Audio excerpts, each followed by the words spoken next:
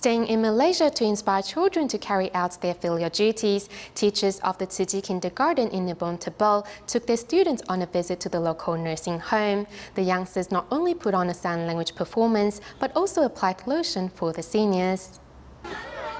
In Malaysia, teachers at the Tzu Chi Ni-bong Te-bal Kindergarten have brought their students here today to visit these senior residents, all of whom will be given the rice, towels and lotion that has been donated by the parents of the students.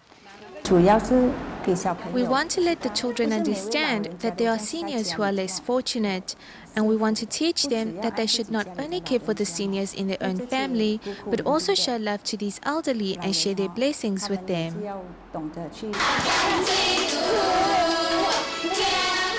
Seeing the students' laughter upon performing the sign language song, the elderly are all smiles. Later, the children gently apply lotion to the seniors' dry skin. I'm very happy. I'm surprised to see so many kids here.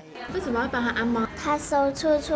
为什么会手粗粗？因为以前他们去做工，然后又照顾孩子，煮饭给孩子吃，所以才会手粗粗。